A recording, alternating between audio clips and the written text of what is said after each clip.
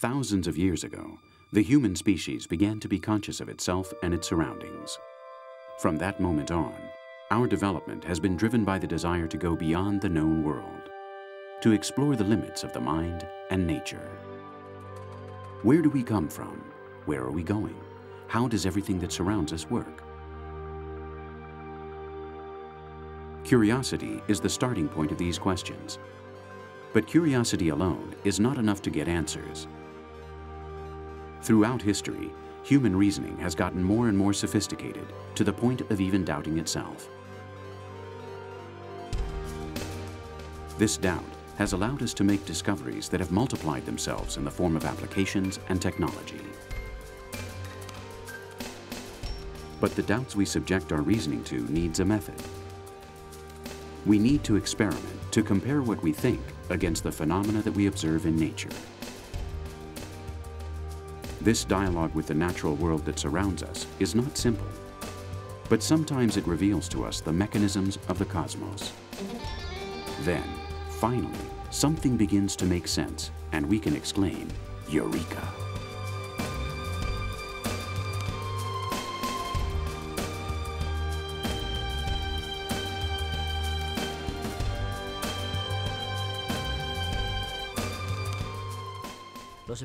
Experiments are an essential part of the scientific description of reality. Just as a painter employs the meta-language of painting, using his brush, his canvas, and his colors to describe an action, a scene, the scientist employs the meta-language of mathematics, a meta-language of algorithms, which he sets into motion on a computer in an attempt to describe nature. The scientist's dream is to describe a phenomenon, to understand a phenomenon with logic, with reasoning, with mathematics, to repeat it, and to prove that that phenomenon is repeatable. Experiments are absolutely basic. A theory is useless if it has no relation with experimental or observational reality. A theory is useless if it gives rise to false predictions. Another thing that we can do, and which is accepted, is to assume that there are certain extraordinarily improbable facts in the history of the universe, and the theories accept these facts as long as they are limited by probabilities that never contradict what is observed.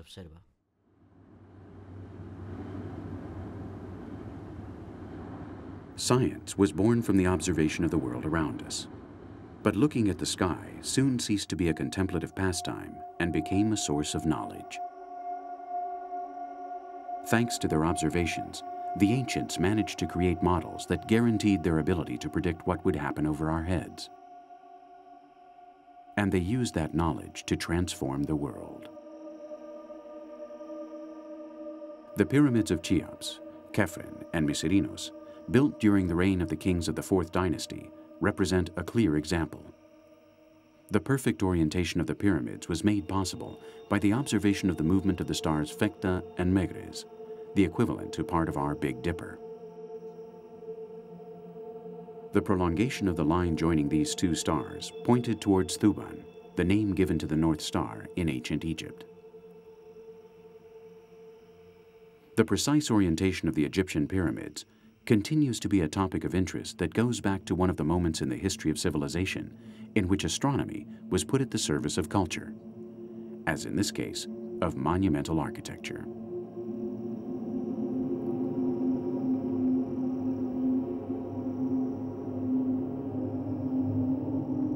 Thousands of years after the pharaohs assured themselves that their eternal rest would be in tune with the celestial bodies, observation has become one of the pillars of the scientific method. In 1929, the astronomer Edwin Hubble gazed at the sky through the powerful telescope on Mount Wilson. He observed that all the galaxies seemed to be moving away from each other, which suggested that at an earlier time they would have been much closer together, even that at one time the whole universe could have been condensed in a single point in space.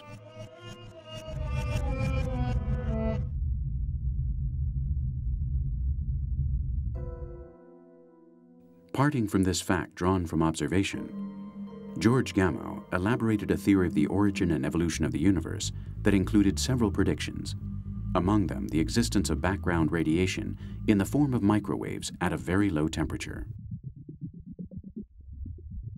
This prediction was later corroborated, which has made his theory, known as the Big Bang, the dominant model in modern cosmology. The model of the Big Bang is a good example of how science evolves and how it evolved in an extraordinarily brilliant way during the 20th century. What today is the Big Bang model was invented because there were a series of observational facts that had to be explained. And the Big Bang model is the theory that explains the greatest number of experimental and observational facts with the minimum of hypotheses. In the process of trying to understand if that description of the universe was real, that is, if it somehow created a model of what had actually occurred, calculations were made regarding the properties that the universe ought to have, and among them emerged the prediction that there should be a sort of radiation that would permeate the entire universe, and that should have certain properties of its own. This radiation would be a relic from when the universe was very primitive and very young. This cloud of points we see when we try to tune in a channel on our television sets is microwave background radiation. It is the echo of a crucial moment in the dawning of the cosmos, when the first atoms were formed and light began to circulate freely.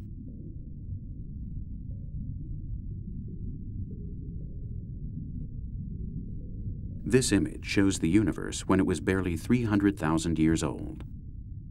It was taken in 1992 by the COBE satellite launched by NASA to study background radiation.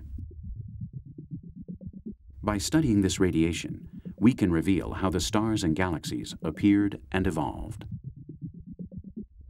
That's why satellites have been launched to study that radiation in a tremendously precise way, in an attempt to discover the minute temperature differences that provide clues to the birth of the matter of stars. In fact, today observations can be carried out using ever more complex tools that are able to provide increasingly more precise data. The microwave anisotropic probe is making it possible to refine our knowledge of background radiation and its differences in temperature. The map has made it possible to determine the age of the universe with fair precision. We now know that everything began 13.7 billion years ago. It seems unlikely that we will ever be able to reproduce the Big Bang with an experiment, but we can see the remains of that explosion, the straggling shreds of time, the clues to what happened. If, for example, we want to look with increasing detail at what is happening, for example, on the surface of the Sun, we have to think that there are, of course, large telescopes that operate from the Earth's surface in especially appropriate places, such as, for example, the Canary Islands.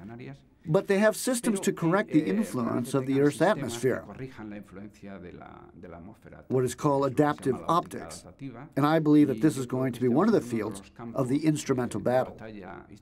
At the same time, without a doubt, having better and better detectors in parts of the spectrum that are still relatively unknown, with less detail than that of visible radiation, such as infrared radiation, X-rays, gamma rays.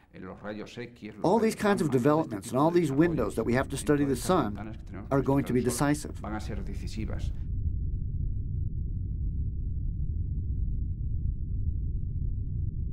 The Hubble telescope is located 600 kilometers over our heads and is able to go back 10 billion years in time, to when the universe was much younger than it is now, and the Earth hadn't formed yet.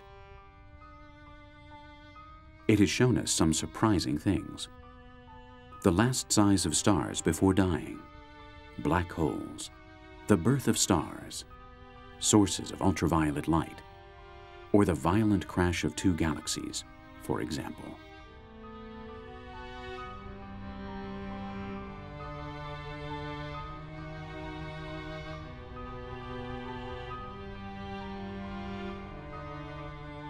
This body of information has allowed us to understand more about the origin and workings of the universe, in which the Earth is no more than a humble planet spinning around a rather dim star in a mid-sized galaxy.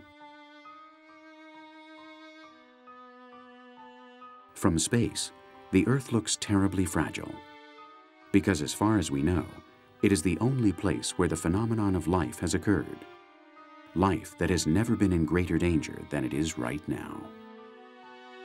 From the Envisat, the largest satellite ever launched by the European Space Agency, it is possible to take the environmental pulse of the Earth. The hole in the ozone layer is an example of the battles we will have to win in the fight for sustainable development. But our planet's diseases were predicted before the symptoms were visible. In 1973, Mario Molina and Sherwood Rowland demonstrated that certain gases, the chlorofluorocarbons, could rise to the stratosphere, where they would be decomposed by solar radiation, freeing chlorine that would attack the ozone, and in such a way that a single atom could destroy tens of thousands of ozone molecules. Their article was published in the prestigious magazine Nature, but nobody paid attention to such an outlandish hypothesis.